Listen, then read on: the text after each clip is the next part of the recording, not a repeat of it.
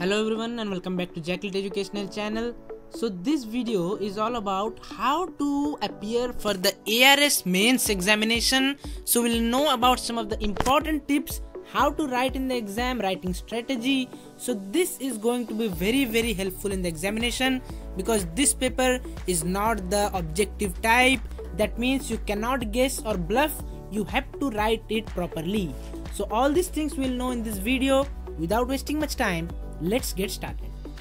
So those who don't know about the pattern of the exam, first of all let us know the maximum marks and the duration required for those marks. So ARS preliminary is over. So now ARS mains exam is there. So it will be of descriptive type. 240 marks is the maximum marks given and the time is 3 hours. So 3 घंटे में आपको 240 marks के paper को attempt करना है. So इसके लिए बहुत सारा चीज आपको ध्यान रखना होगा. So let's move on to the next slides.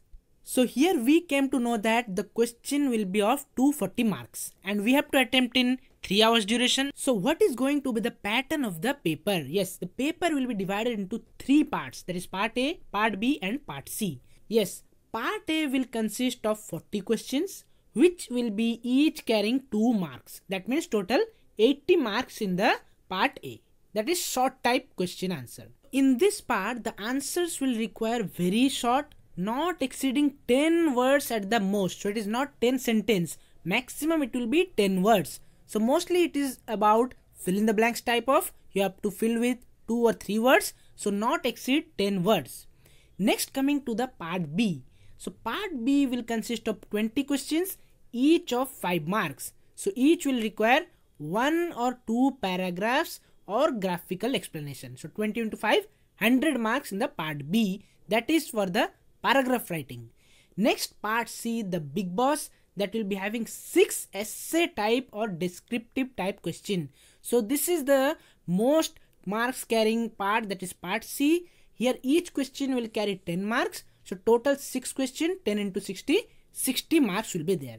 And most importantly, you should note down that answers are required to be written in the space provided below the question. So in the paper itself you have to write, you will not be provided any extra sheets. So this is mentioned in the prospectus. This is not I am telling. So no extra sheets will be provided. You have to manage your handwriting, your writing style in order to fill the space for the answer. So this will consist of part A, B and C. And now we will know what are the most important parts. So I would suggest you to start with the paragraph type or essay type question first, because this is a race. This is also a very important race for the scientist position, and if you leave one question from these 2 parts, then you are almost out of the race, because each question is carrying 5 or 10 marks each. So if you leave the part A part, that is having the short answer type, then you will not be losing that much marks. But if you lose the part B or part C question, if you miss the question, then you will be almost out of the race for this examination. So I would suggest you start with part B or part C, because here you will get number of questions, that is 20 questions, here 6 questions. You have to timely manage them, and so I would suggest to start with these 2 parts, not go for the part A, because the most important thing is the handwriting. Yes, that will also play an important role in the mind of examiner. So starting May, if you are going for part B and part C essay type, then your handwriting will be good. So if you all know that after the time is getting over, it is nearer, then your handwriting will be not that much good. So it will be not good for the examiner to see a rough or very bad handwriting and give you the marks. So in starting phase of the exam, I would suggest you to start the paragraph writing and the short type of answer. You should keep it for the latter part of the examination when these 2 sections are over. So here we will know how to write an essay type or the paragraph type of question, that explanation. So we all know, and you will be also knowing, just to repeat, you have to use the headings and subheadings in the essay type or paragraph type of writing. For example, if the question is asking, write a note on acid rain. So first, that is heading will be what is acid rain.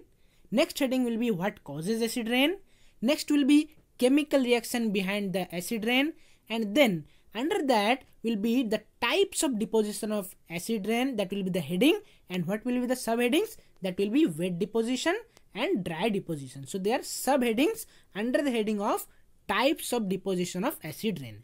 So this is the basic thing. You can write this in this way, that is heading and subheading format.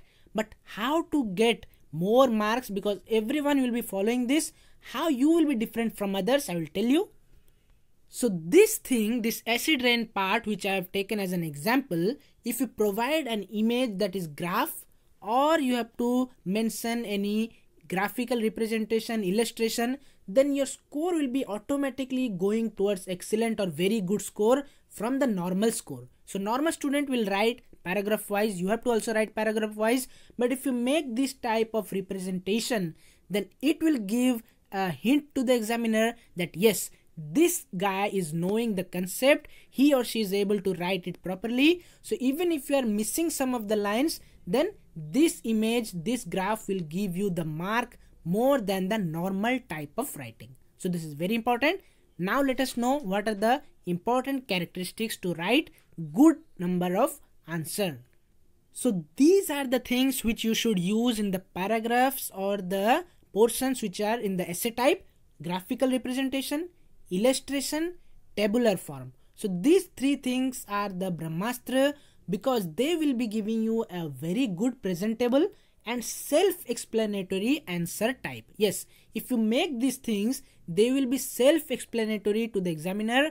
So examiner will be very much happy and you will get more marks very surely. So last but not the least, all these things were being made to make you smarter than the other student, and here the T you should focus more, that is the time bound, because 3 hours 240 marks, very difficult to manage all the question. But yes, if you have already planned how to write sequence wise graph use or pictorial representation, then you will be able to be smarter, because specific writing you should measure the time, assignable, you should be realistic. No need to write bluff things. You should not bluff that this is the thing, this is the fact. If you know what is the specific thing asked in the question, then you will get the marks. Don't try to cheat the examiner, because he or she is knowing what is the capability of the student. So it will be ethical to write the specific answers in the answer sheet. So focus on the highlighted topics. So the syllabus for this exam is vast, as you all know, but you should focus on the highlighted topics and the current trends for the examination in the essay type. So for example, I will give you that climate change, global warming, corona effect on the economy. So I'm telling overall all these things, how these questions are important. So if you want more search for the environmental science paper, I'll make a separate video for that what are the important topics which are very likely to come in the examination. So focus on those topics only. No need to go deep in the syllabus.